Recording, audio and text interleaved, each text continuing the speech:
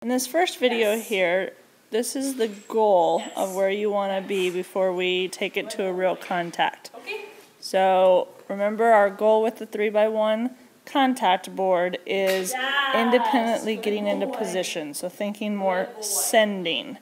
So you'll see how I start moving further back, and this is kind of where we want to be at, where the dog is in a bow position, his head's super low, he's focused forward, hardly ever notices where I'm at, and he's driving super quickly, pouncing into position. So this is where you guys want to be at in a week or two.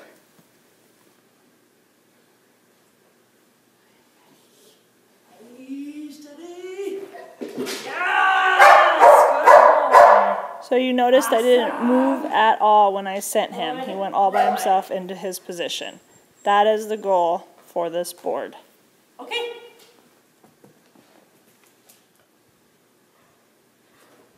Yes. Yes. Good boy. And no matter what I'm doing, he remains his focus looking forward. Low towards the lid, even when I'm crossing behind him. He doesn't look back at me. He knows where I'm at, but he's still focused forward. So there's lots of different exercises that you could do to get that end result. Here with Griffin, I'm doing the straddling the board. This helps if your dog is bending over the board or looking up at you. This kind of makes the board more obvious and you less obvious as it progresses. Basically, I'm just getting my dog to go around my leg. It would help if he had a collar on. But you just get him to go around your leg and then drive forward to the end result. This method helps with the dogs that like to swing their butt around or focus on you too much. Again, I'm rewarding when his head is low, looking at the lid. And you'll notice when I release, I don't move at all. So I just stay still, say my release word.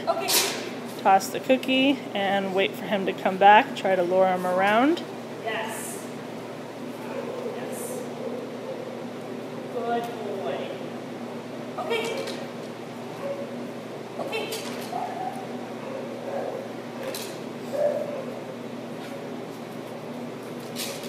Yes. So once they get the idea that they're supposed to stay straight and focus forward, Griffin doesn't have this very good. I did this all in one session, so I wouldn't progress this quickly. But as soon as I'm releasing him, you'll notice that I take another inch or two back, which is going to have the dog focus more on the end of the board and less on you. So as you move further back, he has to go further ahead to get into his position. So therefore the board starts becoming more obvious and more independent. I'd still like him to drive better with his two front feet off the ground, onto the ground. And again, I'm just pulling him around my leg and waiting for him to drive into position. Head low, I'm not too worried about the lid moving, I just want that focus lower. And you'll notice I'm rewarding from both hands and ideally out in front of him, in between his front feet. And then just keep scooting further and further back. Again, this was a really quick progression. I wouldn't progress this quickly. I would do this over multiple sessions, just doing this for demoing purposes. Good boy. Okay. So you just keep scooting further and further back until you're a couple feet behind the board.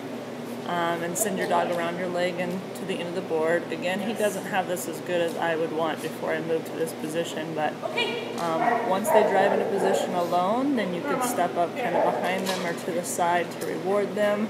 But again, they should be driving ahead by themselves without you moving, so that they're focused on being sent to the end of the board, just like on a dog walk.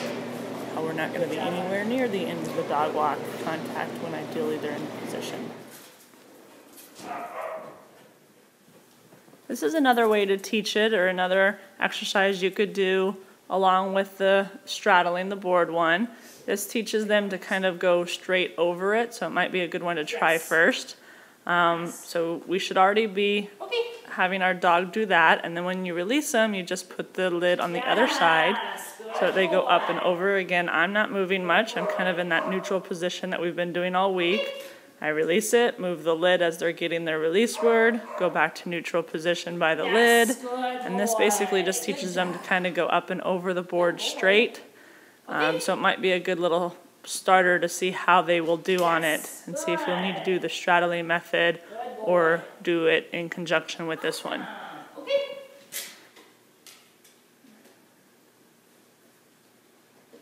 Yes, good job. Good. Okay. Yes, good job. Good boy. Awesome. Okay.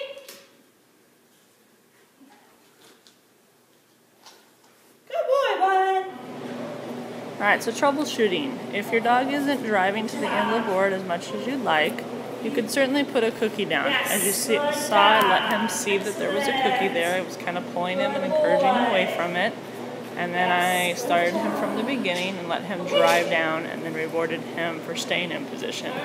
So again, there's no reason why you can't have occasional lures at the lid to really get them to want to get into that position super fast and straight. I wouldn't do it all the time, but I do it for a lifetime. I do it with Joker still to this day every now and then, which we will talk about later and do more exercises later on. Good boy.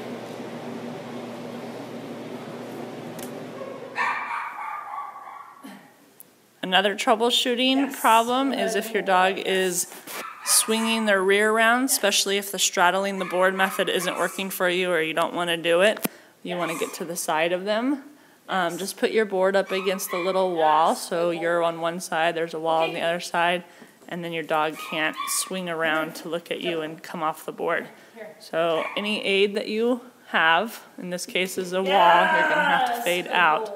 But if it's helping communicate to the dog better at what you want, then I would use it. So again, I'm rewarding for the nice bow, head low, rewarding in between his 2 feet. I'm trying not to be up by his head. I'm trying to be further back behind him so that he learns to drive down there by himself without using me as an aid to get there. Yes, good boy. Yes. Yes. Yes, good job. Awesome. Yes. Okay. Good boy.